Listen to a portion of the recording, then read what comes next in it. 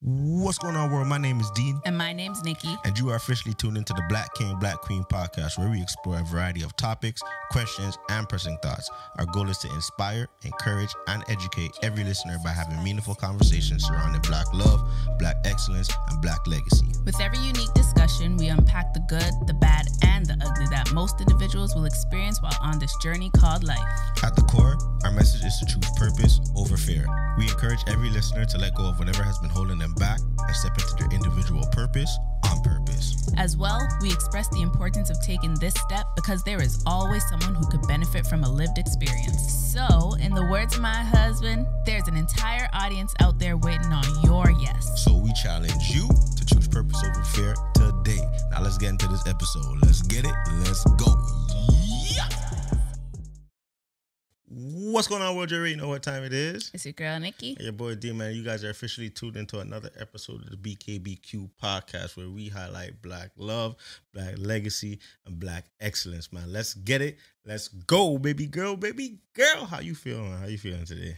I'm feeling good, tired as usual. I think it's pretty normal for adults and parents to feel that way. And so I think I'm falling right in line with how I'm supposed to be feeling. Just tired, but I'm still pushing. How are you? I'm good, man. I'm good. Tired as well.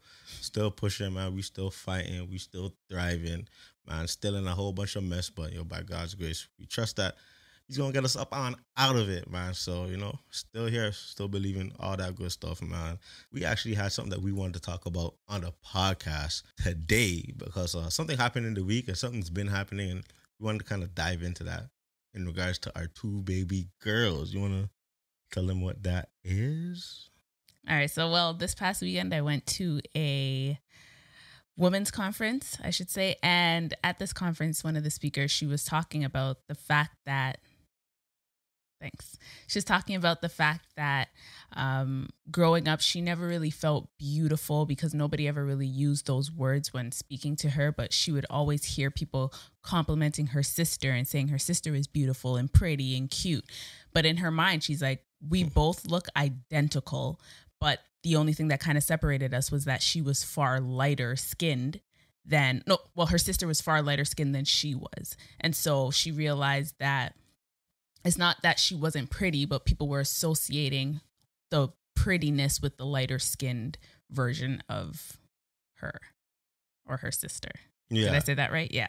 So it kind of bothered her even up until her adult life. And so it kind of hit me because I noticed those kinds of tendencies with our two daughters. Like I would notice if we go somewhere, people would compliment Harmony and be like, oh my gosh, she's so cute. Also because she has really light eyes. So she would get a lot of those compliments, and you can see on Melody's face, she's processing the fact that nobody's saying anything to her. People say it, but not as often. And so it kind of triggered me a little bit because I was like, this is something that is much bigger than this moment right here. If it translated into this adult woman's life as that, I don't want this to be something to translate in Melody's life to such an old age, if that makes sense. Yeah, and don't get it twisted, man. Like, guys, Melody has the utmost confidence in the world. Like, she's so confident, but she also notices things. Like, and as young as she is, she's 3 years old. She turns 4 in the next couple months.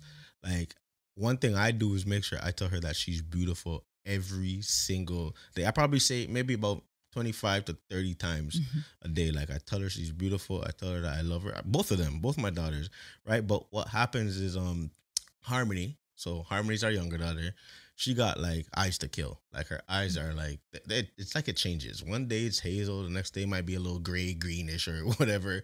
But Melody notices that. So when we go out, the first thing that people see is Harmony's eyes. So they're going to say, oh my God, her eyes are so beautiful. All that stuff. And then they obviously, compliment her as well, but it's the eyes that gets them. So Melody came up to me the other day. She was just like, Daddy, our eyes are brown, but Harmony's eyes are green. Why her eyes green? Everybody says her eyes are... So she's noticing these things right now. So you just got to explain to her, like, yeah, some people got different color eyes, but the thing that's, that sticks is that we're all beautiful. You're beautiful because you got beautiful dark brown eyes. So we make sure we tell her that you got beautiful dark brown eyes, girl. Like, girl, don't let nobody tell you nothing. Like, your eyes are beautiful. And like, yeah, so even today I was just like, who's the most beautiful girl in the world? And she was like, me. I do it to both of them, but it's like, now I'm noticing I gotta give that extra push to like, Melody, because she's very, she notices a lot. So if she sees someone compliment her sister, she's gonna be like, they didn't say it to me, and you actually told me that. She literally says those exact words. Like, we were at the park and somebody from afar was like, oh my gosh, she's so cute. And immediately Melody turned to me and she was like, how come she didn't say it to me? Like, she didn't say I was cute. I was like, she did. Like, you just didn't hear her, which she didn't. But like, you are cute. You are beautiful. So I think it really triggered me a lot to hear, like I said, an adult saying she felt this way even up until her adulthood. You know what I mean? And so I never want Melody to feel that way. And I don't want any children to feel that way. And so just kind of be mindful of the things that you say to your children and the things that happen around your children and the conversations that happen, because they hold on to those things and they remember those things. And you don't want them to be sad growing up and having those things in the back of their minds, you know? I am love. I am love. I am confident. I am confident. And I was made with divine purpose. I was made with divine purpose. Everything I desire, I attract. Everything I desire, I attract. I overcome my fears by following my biggest dreams. I overcome my fears by following my biggest dreams. I am more than enough. I am more than enough. I have the power to be the difference. I have the power to be the difference. And create the change I want to see. And create the change I want to see. I am the head and not the tail. I am the head and not the tail. Above and not beneath. Above and not beneath. A lender and not a borrower. A lender and not a borrower. A winner, not a quitter. A winner, not a quitter. My failures will never define me. My failures will never define me. Because I will rise above. Because I will rise above. And be everything I was created to be. And be everything I was created to be. My black is proud. My black is proud. My black is strong. My black is strong. My black is beautiful. My black is beautiful. My black is excellent. My black is excellent. Say it loud. I'm black and I'm proud. I'm black and I'm proud. I'm black and I'm proud. Put your fists in the air one time. Black king, black queen on 3. 1, 2, 3. Black king, black queen. Let's get it. I remember you said that someone told you to make the correction in front of your child's face. Like, so talk about that. And so a couple of days after the women's conference, I was on Instagram scrolling and I saw this parent say, it's always important to make sure that you make a correction to somebody who makes a comment to your child in front of your child. And so the example was a parent was with her child and they went out and somebody said, oh my gosh, your daughter's so shy. She didn't say hi to me. She's so shy. She's going to grow up and be antisocial. And she said she saw her daughter's face like change. Like, what is she even saying? Like, what are these words that this woman is saying? And so the mother obviously felt away. And so she responded. She's like, she's not shy. What it is that she doesn't trust easily, because we've taught her to not trust people easily. You know what I mean? Like, if they're a stranger, they're a stranger. And so she was like, but what she's doing in this moment is evaluating and assessing whether she is able to trust you. You know what I mean? And so because of how you're reacting right now, she's not going to trust you. And you can't expect her to say hi to you or feel comfortable around you because of the way you reacted. And so she said she noticed when she clapped back at this woman that her child was kind of like, yeah, that's my mom. Right on. And I also noticed, like, too, when we drop Mel to daycare, if something's going on between her and her little kid friends, she says, she's like, you tell them whatever the situation, whatever it is she wants us to tell them. She wants us to be the first one to say it. And then she'll say something. And then she'll say something because, and also that mother, she said, your child trusts your opinions most. So yes, they will learn things from other people and they'll hear things from other people, but your word matters most. So be mindful of the things that you say, be mindful of how you protect them, and just always like keep that in mind, because they need that. They need that from you especially. And so for anyone out there who says hi to my kids and they don't say hi to you, don't be offended. They just don't trust you in that moment. Understand that. Understand that as parents, we tell our kids, don't speak to strangers. Right. Don't talk to strangers. Don't hug strangers. Don't sit on strangers' laps. All of these things, we're telling them that. So if you try to talk to them and they're crying, leave them alone. Please. Yeah, some people try You're to be making like, it awkward. Some people try to be like, they're crying. Don't worry, she's okay. Like, no, she's not okay. She doesn't want to be with you. Leave doesn't her. want to be with you right now. It's okay. Like, and I'll take them away from them immediately. Like, hey, it is what it is. But yeah, and it's funny because sometimes they'll do things at home and we'll be like, yo, you're not shy. So the mistake that I make sometimes is they'll say hi and all that stuff whenever at home, they're friendly, whatever. They go on the road and someone says hi, and they're like, they don't want to say hi. I'm like, yo, come on, man, you say hi all the Yeah. time. Like, come on, just do it, just do it, just do it. You do it, and they don't do it because they probably don't feel safe enough around that person to do that. But you know what's crazy? As soon as the person walks away, you're gonna get the bye bye.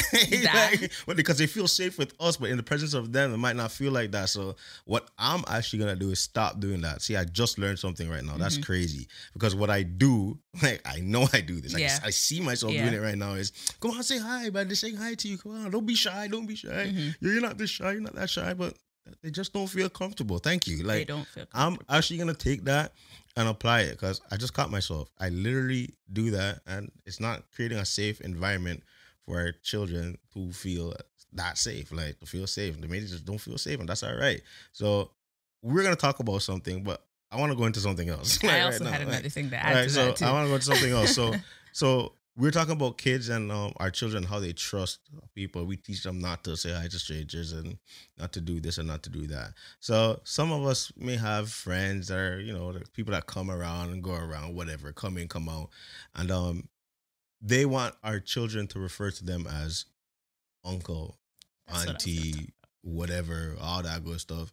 Nah, fam. Like, you're not uncle, you're not auntie. The reason why we don't want our children calling any and anybody uncle or auntie, because that puts a trust factor on that individual. Because if we don't know you that well, and say we're kicking it, like I've been knowing you for the last 2-3 months, that's not enough time for my child to be comfortable enough with you to look at you as an uncle or auntie, because then that means that it doesn't matter what happens, they trust you. It's a trust factor. They hold you to a high standard, and they're just like, you know what? No, because you're my uncle and you're my auntie, I trust you, so I can go here with you. And then next thing you know, your kid is gone. Like what? Like, so I'll tell you guys this: if whoever's watching this, if you see my kid and you say, you're supposed to call me uncle, you're supposed to call me auntie, unless we establish that relationship and we say, it's cool, that's not happening. Like, that's not happening. I won't lie. We were doing it at the start, like when we first had our children. And it was some situations came where it's like, never again. I know you got something to say about that. That's like, literally exactly the conversation I was going to raise, because I'm like, I've seen it happen and I'm instantly triggered. But instead of speaking up and protecting my child, I kind of let it just happen. But I'm done with that. So thanks for bringing it up. I'm triggered. Don't tell my child to call you auntie. Don't tell my child to call you uncle if we have not established that with our child. For the same reason that Dean just said, like, that puts a trust in you. And if something does happen between our relationship, they're still going to look to you for that. And I don't know what your intentions are. Anything can happen. Just know that children need a moment to trust you before they will be keying with you, because we're teaching them things at home, right? Right. That's my 2 cents. It's crazy. But how you think we're doing so far, like, as parents? So we've been parents for now, what, almost 4 years. Clap it up for us, like 4 years being parents, man. And guys, it's the best thing in the world. But because of our situation, sometimes I find myself like taking out frustration on them. So let's say, like, I find out, you guys know our story, we lost everything, and like sometimes I'm like, yo, how are we gonna get this for them? How are we gonna get that for them? And they're just trying to have a great time. We're just like, guys, stop. It's like I find myself like letting out anger that life is bringing on me towards them, and it's just like I could do a lot better with that. So we're juggling it right now. How do you think I've been doing with that? Like, okay, so for example, yesterday, so we're recording their first video, right? We're starting a channel for them. What's the channel name? Tell them the channel name. Do we have it yet? We don't have a channel name. Who knows? But we started recording videos for them, right? For this channel. And so it was supposed to be Melody and Harmony, but Harmony she wasn't feeling it yesterday. She's a right? baby. Right? She was a baby. So she was in the first couple of shots, and then I was just like, all right, Harmony, you gotta go. But she wanted to be around. So I was recording Melody, but Harmony was like hitting everything, like big and toys that have volume on them, start singing like crazy in the video. I'm just like, okay, Harmony, you gotta go, you gotta get out, go to your mommy, go to your mommy. She would cry, but I'm like, I gotta record those. Like, I don't want you to go, but if you stay here, we won't be able to do this thing. And I know I got like maybe 5 minutes with Melody before it gets on and popping. Like, Melody can go from 0 to 10 billion like that. So the end of the video came, and Melody got this big Kinder Surprise toy or whatever. I don't know. Maybe it's not a Kinder Surprise toy. She's allergic to Kinder Surprise. Yeah, but she got a big, a big baby prize alive. was revealed A to her. baby alive. A baby alive. All right, cool. You see, I'm a real dad out here too, Kinder bro. Surprise. Right? But so they were supposed to open it together on camera. Harmony wasn't feeling it. So while I'm shooting Melody, I'm just like, all right, yo, Nene, you gotta go with your mom. And what did you say? Like how she felt? She was so emotional. And I think she was crying for a number of things. I think she was tired. I think she was hungry. And she wanted to be a part in her own way. She wanted to do what she wanted to do, but not be stopped. So when she was getting pushed out of the way, like moved back so we could close the door, because her crying was getting out of hand. Like, it was annoying and it was messing up the film. She started crying for her dad. She's like, Daddy, Daddy. Like, she wanted him. So I think she felt that rejection, which is very sad for a child to feel rejection, although she probably won't remember it. But in that moment, the cure she wanted was you, but you were kind of pushing her away because you were doing another task, which I think because you were trying to do that task, you were annoyed that she was doing what she was doing, but she was crying. So it was like just a big circle that really couldn't have been helped because you needed her to be quiet. She wanted to be with you, but you needed to get something done. So she needed to be away from you. Yeah, but it was so sad. Like, it was sad. Immediately my heart dropped. I was like, what? She wanted me? She was literally crying for you. Like, I'm her mom, guys, and she loves me, but she was like, Daddy, Daddy. And then we have like glass, like mirrors. What do you call those? Windows, so you can see through them, like straight to where he is. So we were on one side and she was looking at him through the other side, and she just like was calling him. I'm like, it's okay. Like, I'm here. And she just didn't want me. Yeah, that to me made me feel sad because it's just like, all right, what do you do? So like, how do you deal with the rejection factor? Like, so I don't want, especially my daughters, to get or feel rejected from me, because I mean, they're gonna get rejected at some point in life, but I wanted them to know that with me, like, I'm their safe space. Like, but it's hard, man. Like, especially when life is going, it gets so hard. So I gotta now tone it down or be more aware of a situation, even in the midst of doing something. How can I gotta learn how I can be more aware of, all right, what her needs are. Maybe I could have stopped the video for 10 seconds and just be like, all right, baby girl, how you doing? Like, what's wrong? Pick her up, because I do this thing. Pick her up, hug daddy. She hugs daddy. Are you okay? Okay, I love you. She, I love you. And I kiss her up, and then boom, boom, it's done. Maybe that's all it needed. And then she could have been a part of the video, right? The rest of the video, the ending of the video. But instead, I was so focused on, getting the job done at all costs. And I'm a man, and that was just a wrong call. I think you were just annoyed overall. You said you had a headache or something. Yeah, it was over. Like, when you start to get that hungry headache now, it's just like, my girl, but like, that's my baby girl. You know what I'm saying? So I think with our like channeling our like thought process before we get to that annoyed level, it's kind of hard because, again, life is so rocky. We're trying to stay happy and good for each other, because if we're good, we can work together to make sure that the kids are good and in a happy place. Like, if one of us are upset, at least the other one is fine, because we're not arguing, so we can attend to the kid. But sometimes it's hard to get there. I don't know. They're just screaming. They're loud. It's like, that's the thing that triggers you. So, okay, let's talk about what triggers you the most. Screaming. Yeah. Screaming. Like, the sound of it, it just triggers me. And if it happens too often, I'm going to yell back. If I don't walk away, or if I don't like disappear, I'm going to scream. And then I feel bad because I'm like, why am I screaming at you? You're literally doing what you're supposed to be doing. But I'm so just like up to here and beyond. I just can't handle it. What triggers you? What triggers me? To be honest, like, I don't know what triggers. Before it was the crying. Like, the crying used to get me. Like, I felt so bad for the first maybe 4 months of Harmony's life, because I couldn't do it I had nothing left in me. So Yeah, that I'll was the peak though. I'll give context because for those who are just joining in, I'll give you. Let me run you on the storyline. What happened with us? So, January 13th, we purchase a house. I close on a house.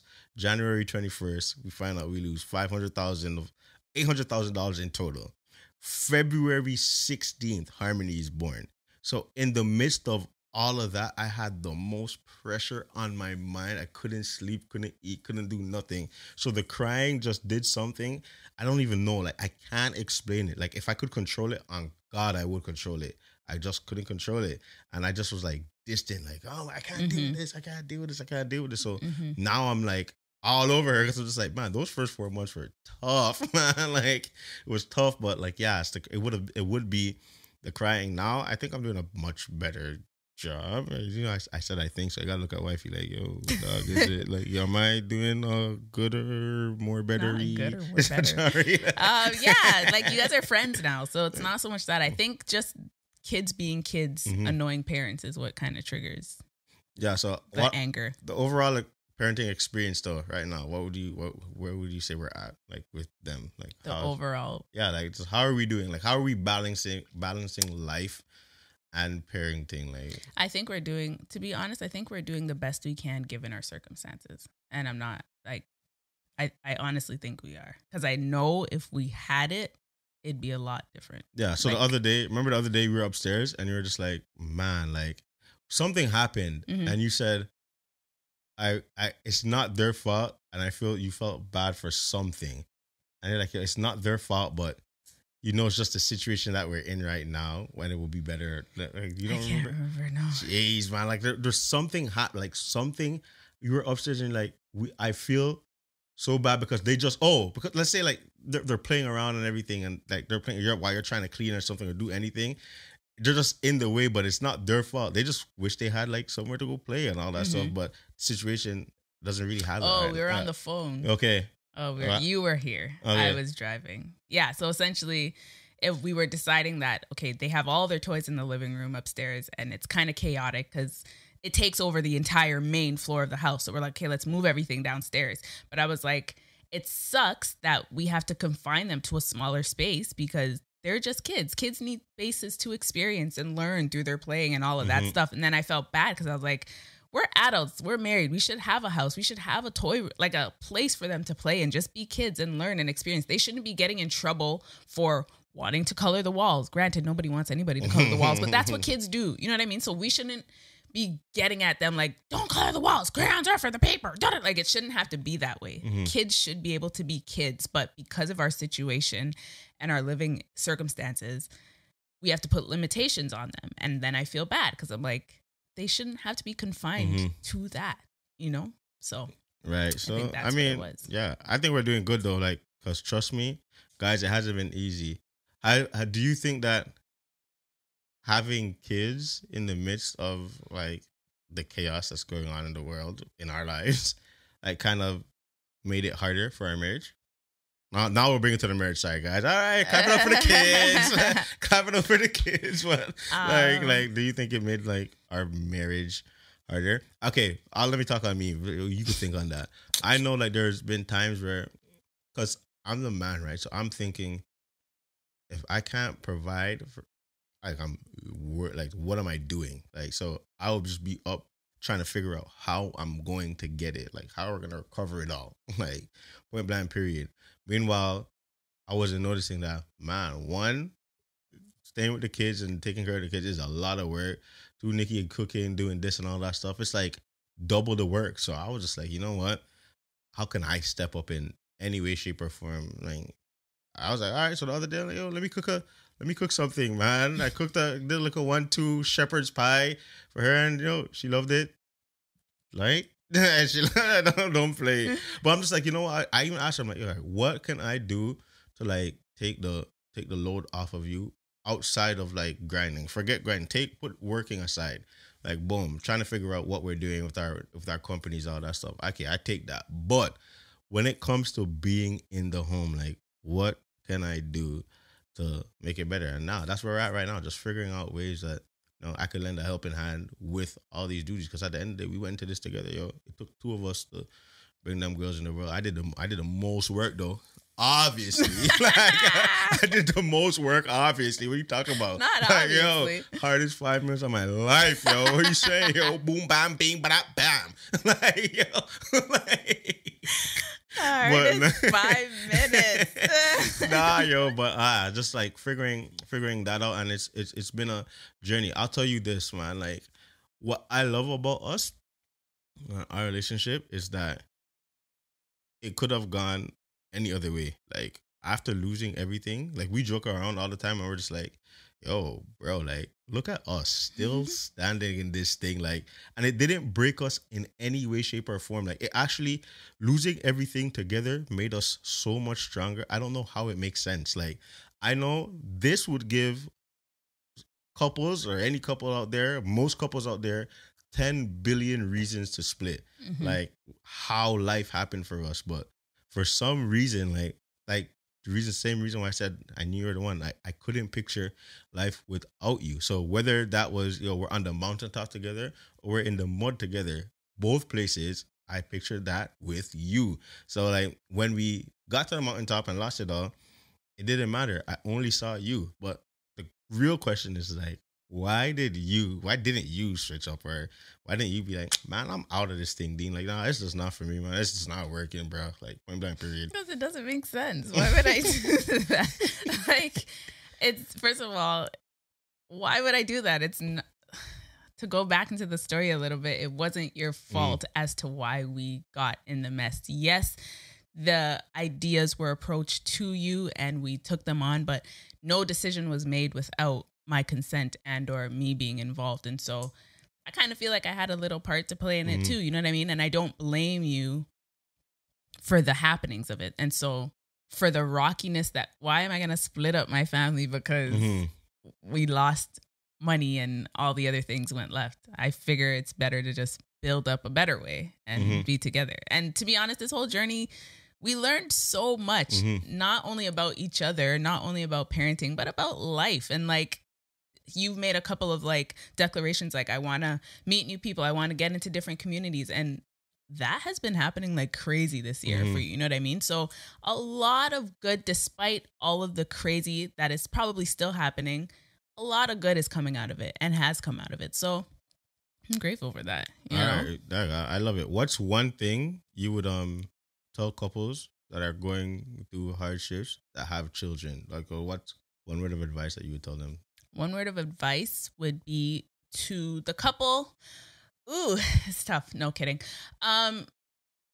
Seems very cliche, but keep an open communication with you and your partner.